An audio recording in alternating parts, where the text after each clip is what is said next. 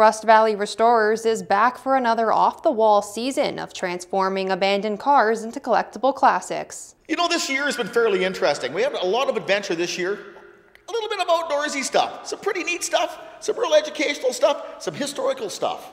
It's going to be fairly interesting, and I think the general population is going to really enjoy it. It's a little bit off the wall. I got one of my projects in Kelowna here finished by PMC.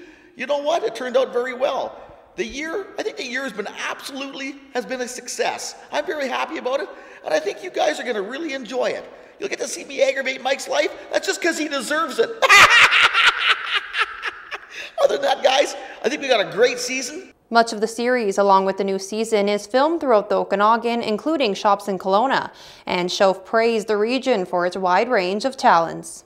You know, at the end of the day, I think I would just like to thank the Okanagan for being such a helpful, such a friendly place.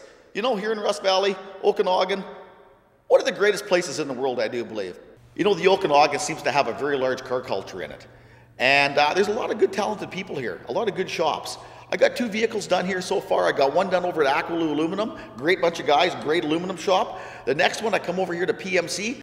Shoaf said the COVID-19 pandemic had a huge effect on the car industry and getting parts in on time. You know what, the COVID thing's been a real challenge. The biggest challenge about COVID, I think, is getting parts and pieces and parts. You can't find anything. You order a part that usually takes a day. You're lucky if you get it in a month. It's put a real damper on stuff. It's put everything we've done so far behind. It's been so very challenging. Rust Valley Restorers air Thursdays at 9 p.m. on History. Victoria Famia, Castanet News in Kelowna.